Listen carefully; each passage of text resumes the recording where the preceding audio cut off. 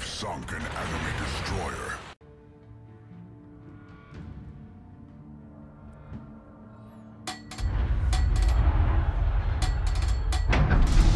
Hey team, this is Ripper here. Hope you guys are doing fantastic today. Got a really fun video that will also not only serve a great replay purpose, but also help you guys that are new to the game play destroyers a little bit better, and these are the keys to success. But before we get into, like, subscribe button below. Appreciate all the support of the channel. Next sub of 4,000 subs, we're going to do another premium giveaway. All right, so this is my live reaction here of just playing this game, and let me see how I'm able to manipulate the screen.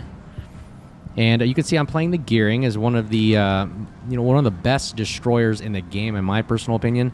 I like it a lot. It is a very, very powerful destroyer. I mean, I haven't seen this destroyer played in a long time, or I haven't played in a long time. And I wanted to show off the capabilities. A lot of people say you play too many premium ships. It's like, hey, let's play a tech line ship. And Gearing is actually one of the, lines that I played at the very beginning, and it was one of my favorite destroyers when I first grinded out the lines in the tech tree line. It was super, super fun, and I really, really enjoyed it, and super awesome. And it still is to this day, and you can even upgrade it more with the, I would say, unique upgrade or legendary upgrade, as I used to call it, where you can make the concealment get down even lower than the 5.9 you currently see in front of you right here. So what do I like about the Gearing a lot? Well, the fact that, one, is torpedoes hit with a lot of power and hit like a truck, and they're really, really awesome. Very kind of stealthily. I mean, they travel about 65-ish, 70. Nothing like Holland torpedoes that go 90, 95 knots, but you got the Gearing that really are going about decent speeds of 65 to 70 knots if you build for them.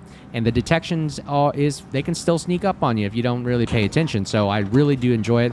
The guns are just standard guns, 127 millimeter, just basic, secondary kind of style, Mark 8 guns, whatever, for the American side of the battleships and the cruisers, and the short players for the basics American gunpowder, and they're awesome. They're just enough to do what they need to do.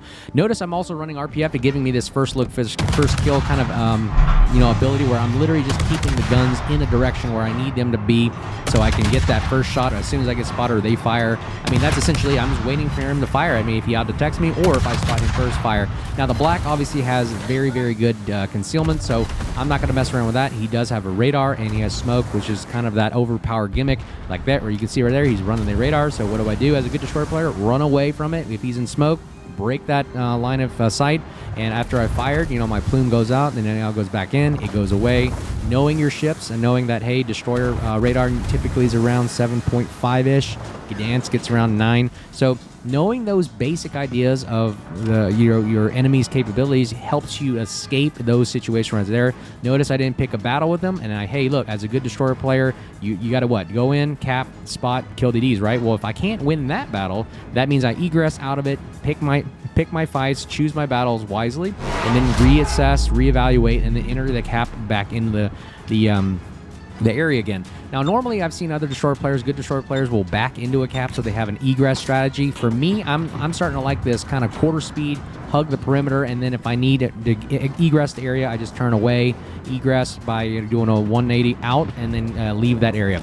Notice the black has departed our area, so basically we have this free cap available for us, and we're really just, hey, doing what we're supposed to do as a destroyer player. We're basically capping, spotting, torping, doing everything, guarding against destroyers, screening for torpedoes, spotting for the enemy, spotting for our team, that is, the enemy, and really just keeping me being in the front line. Notice I am the most far forward ship right now, besides the submarine, that gives me that ability to spot and run. So, again, see, you're using all types of mechanics. If you're new to the game, I encourage, again, play destroyer, because it allows you to really demonstrate all the facets of the game, where you're worried about concealment, you're worrying about torpedoing, you're worried about gunboating, you're worried about spotting for ships, you're worrying about mechanics. So you're looking, hey, how do my shell arcs work? What kind of shell should I use? Should I use HE? Should I use AP? Again, my rule of thumb is, if you got a nose-in guy who's angling, don't use AP. Angling poon annies, don't use it. So that means you got to switch to HE, which is what? high explosive, or in my personal mantra, hit everything. HE, hit everything. Use that for everything that's angled at you or not angled, you get damage, right? But when you see full broadside something, then you can switch to AP and use in that regard.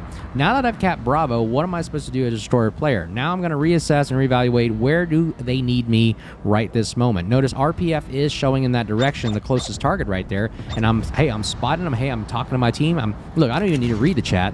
Just holding the control button and clicking on your mini map, I'm going, hey, there's a guy right there. The black is in that direction. I need to let your awareness know that there is something there that you need to take care of. And there he is. Black, I don't know why he's firing. A good destroyer player should not fire without concealment if you know you can win the battle. For me, I think the mistake the black made is really firing without smoke in any kind of cover. And now you're just getting shot at and focus fire from everybody. And I'm just kind of firing with my team. I'm getting free shots, free damage. Again, I'm doing my good destroyer player role. I'm killing a destroyer player. I'm trying to shoot at him. And again, he's backing into a smoke. Good on him. At least he had that smoke, but he shouldn't have fired, I believe, early. And right now, I'm just going to continue sending torpedoes right into that smoke so I can basically, hopefully, get a free torpedo kill, meanwhile not being spotted. Alpha Cap is basically lost. There's no destroyers over there, just a submarine. Nobody's supporting anybody right there, and that's the downside of that.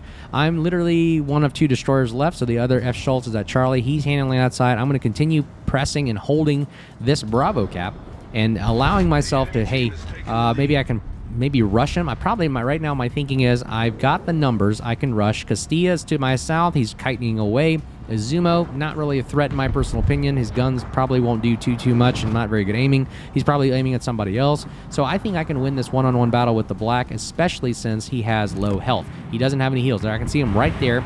He's firing. So what I'm going to do is I'm going to rush him, and as soon as I get either spotted by our close proximity detection, again in the game there's a gimmick that says if you enter this particular range, you will spot the person regardless of island or smoke or whatever. It's just proximity spotting. That's what I call it. So I'm going to launch torpedoes, give me an extra boost here just in case I lose this battle. So right here, let's see, when do I detect him? Here's the proximities coming up. Even if he's in smoke, I can spot him with the proximity. So, there's the proximity detected, and now I'm going to fire at him. He's kind of caught off guard, and then boom, he's dead. Right there. Now, I did my roll, and now I pop smoke to break that line of sight with any kind of threat that's shooting at me. So that is that sneak. Go in, pop, kill, and then immediately go undetected right here. So I'm doing my job as a good destroyer player. I'm going in, securing the cap. I'm spotting other enemies. I'm also taking down their destroyer, so it eliminates their threat off the map. I took out one of their destroyers. Now I'm going to egress the area because I don't want to play with anybody in this area too close. That's the beautiful thing about the gearing.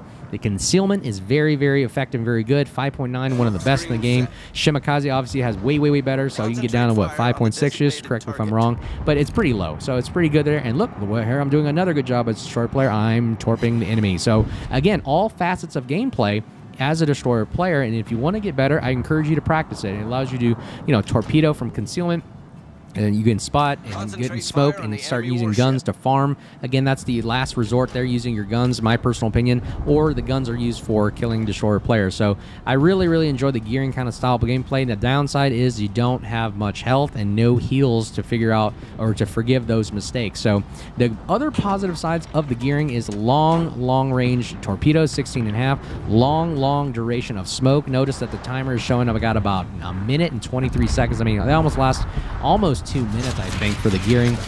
Very good for effective in clan battles and ranked because you're smoking up the entire team. It's like a massive wall of smoke. Very effective, very strong, useful for team gameplay. So right now, what are we doing? Really, just hanging out in the front, spotting for the team. I'm calling for shots. I'm out there being that forward observation post, that forward observer, and going, hey, guys, there's the Castilla right there. Shoot this guy. He's full broadside. I don't know how this Castilla player is still alive this long, and everybody's shooting at him. I hope everybody's shooting at him. Look, somebody took a shot at him. Ooh, nice hit. I mean, he's angled so perfect. Again, that's what the power of angling can do for you guys.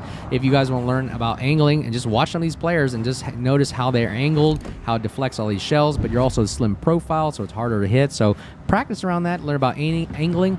Also know what kind of shells to use when someone's angled, and also learn how to fire. That's another good aspect of how to play. Right now, what are we doing as a destroyer player? Again, just continuously spotting and kind of just slow rolling it. checking out the area, looking around, scoping out. That RPF indicator switched over here, so it looks like to my west, it looks like there's some closer target there, so I got to keep my eyes up and be aware of that. There was another thing a lot of players I've noticed did not know, but free look, if you don't understand what that is, hold down the right mouse button, unless you've changed it, but holding down the right mouse button allows you to free look around without moving your gun. So that way you can survey the battlefield. And again, I see a lot of players not using this ability. Like there, free look right here. I'm looking around, and right click hold, you can look around and don't turn the guns, keep the guns facing into a direction you want. Also use the mini map to also provide a lot of situational awareness, so that you're always your head on a swivel, keeping your heads up, keeping your toes ready to go, ready to move. And that is something I think a lot of players just really don't worry about, and they're always forgetting that you have a mini map and free look, so you can keep your situational awareness of the battlefield around. So you're always looking. Like for example, the Satsuma, if he had zoomed out, take a look at, hey, torpedoes are coming away, maybe he's got a little bit more situational awareness, but unfortunately these torpedoes are too stealthy for him. I mean, moving a battleship out of this thing is really, really difficult, but he gets slapped right there, ready to go Prussian. Looks like we're kind of still losing this game. I mean, we're losing by, what? They have 427 points to 667. So really, it's anybody's game at this point. So we're kind of waiting to see what's going to happen right here. So right now, we're still kind of an even fight, and we're trying to see what is going on right here for the battle. Right now, we're going to focus in on the Azuma. He's probably the closest target. Again, I don't know where the other two destroyer players are or the submarine, so I got to make sure I keep my head on a swivel, make sure that I don't get spotted right off the bat. That's why RPF is a very, very good indicator, so I'm not just blindsided by some kind of threat. And that's why I like this indicator. It tells me a lot. It gives me a lot of situational awareness. I know that RPF is pointing in that smoke, which means there's probably a destroyer player right there. So I'm going to just, slow my roll, be patient, fire some torpedoes into that area, and just kind of give aerial denial. Don't let them push in. Notice we've got Charlie Cap being taken. Look on the mini map right there. That means we're losing a cap, which means we got to run back and help them out potentially. Their submarine goes down, so that's a good thing. One less submarine to worry about. We still got two destroyer players in the game. That's my primary concern. I'm thinking, where are these destroyer players? What can I do to mitigate that? And I just got to make sure I don't get, spotted or really just ambushed by them. So I got to be very, very careful. Let's see these torpedoes. Hopefully they're getting a good lucky hit right here. Do I get a free hit? Nope. Shimakaze is taking on the Victoria. Ooh, there it is. Lucky hit. 2 hits right there. That did a lot of damage. So hopefully that wins the game for me right there. Hopefully I can take on this destroyer one-on-one, because he took so much health off of him. And let's see, what's this Azuma? Oh, maybe they hit the Azuma. Yeah, maybe that was it. Ooh, these look juicy right here. Juicy broadside, and boom, he goes down. That is Splash 2. The Gearing takes out the Azuma right there, and we have ourselves a game, ladies and gentlemen. So we're still losing 459 to 737, but hold on. There's still a chance. I know most people would say, oh, we've lost this game. We don't have any caps. They got more ships. We've lost this game, right? Never, ever give up in World of Warships, especially in randoms, where anything goes. People can do all types of crazy, stupid things, and you never know when that lucky hit or lucky shot can just all of a sudden devastate an entire team. Castilla, for goodness sake, someone please kill him. He's still kiting away and being very, very annoying. I was thinking about shooting this Navarine with some long-range torpedoes, but the odds of getting him slow behind that mountain, probably not. I don't know. I'm thinking about saving him for this Montana, or maybe this Zao. Maybe I can get this Zao out. Let's see here. He's pushing forward. The green circle above Zao means that he's got the gas on his foot on the pedal. It means he's going forward. I like this Aslink mod. I just downloaded it. It gives me a lot of situational awareness about the time, how much is left in the game. And I'm not sure why the timer's not working on this replay. It probably doesn't work on the replay. Oh, he gets slapped by Prussian right there. And totally devastated. And now, since I just, you know what? I don't have a Zao worried about, no cruiser to shoot at me, so I'm just going to basically fire at Montana. He's got the red circle, means he's in reverse right now, so it's a good thing. So I'm going to aim just further back. Again, notice I'm not shooting AP. Why? Because it'll probably get deflected. He's angled in, right? Angling Punani. So I'm just going to basically shoot the HE, hit everything kind of shell. So I'm just going to shoot at the superstructure. Hopefully I can land it. And look, I'm doing some kind of damage, 297 each, and I can even start fires with HE. Look, 1100 damage on a battleship. So guns are nothing to gawk at. They are something that are very, very viable if you use them in the correct manner. And of course, you also have the smoke if you want to farm from smoke and break that line of detection. I've got to also, as a good destroyer player, get in a situation. Oh, here we go. Here's a good roll as me. My role now is to eliminate this Shimakaze player, kill the other destroyer, so my battleship is protected. I don't want my Prussian taking any more torpedoes or unnecessary damage, so let's get this Shimakaze player out of the game. You notice the arcs of the gearing are very, very archy, very wonky, so you got to lead a little bit better and just walk the guns up, and boom, there we go. Splash 3. Another player goes down right there for Splash 4. And now all we have left is Montana over here, and we actually might have ourselves a game, ladies and gentlemen. Let's take a look at this. Notice the shells are doing just enough damage, and there we go. Prussian takes out Montana, and we have ourselves a ball game. We are now 4 versus 3. Again, what did I say? Never, ever, ever give up, but now we have to take the caps and make sure that this game is sealed for us. But again, we have to make sure we take the caps. Notice that they could win in literally, I believe it was like a minute or so left. But man, what a comeback here. And all we have left, RPF is showing there is something being detected to the right. And pretty much this, yep, it's the Castilla. He is coming back. Okay, here he is. Low health Castilla. Let's go ahead and take a chance with that. 20,000 health. You got to pick your battles. Know when to, shoot and do this. But I'm desperate right here. We need a kill for the win. So I'm going to go ahead and take the fire. And let's see if a DD player can take out a cruiser. We lose our guns, so I'm going to go ahead. I need that firepower, so I'm going to go ahead and hopefully pop my damage. Do I need to pop my... No, I'm saving it further in case I get a fire. And bang, there it is. Splash 4. Taken down. I pop the damage con, and there it is, ladies and gentlemen. That is how we secure a 4-kill game with 4 minutes left. Can we win this? And we're going to go ahead and speed up the game here a little bit. I don't want to bore you. I think the rest of the game, this guy literally just... races off into nothingness. Let's see. Where is the last player? Oh, there's still a destroyer left. I think I know where he's at right there. Yep, I'm spotting him right there. We're going to cap. And we'll just send out some nice potential torpedoes. And I don't know where this guy's at. I can think the Napoli's over here. Yep, Holland goes down over at Charlie. That was where he was. Okay. That's pretty much the game right there, ladies and gentlemen. So I'll just speed forward, and that pretty much ends the game right there. But way to go, guys. That was an awesome game. The power of the gearing. I mean, 4 kills from a destroyer. That is tough to get sometimes. A Kraken, if not, But, man, we did our work to get this thing going, and we just secured that win right there. Way to go, team. Totally, totally awesome. And that's it. I mean, the team, 1,387 damage. 87,000 damage, not bad. And number 1 in the team. Of course, we had to do a lot of work to get this win. And top 4 players obviously getting achievements right there. Way to go, players. All commented, all rewarded right there.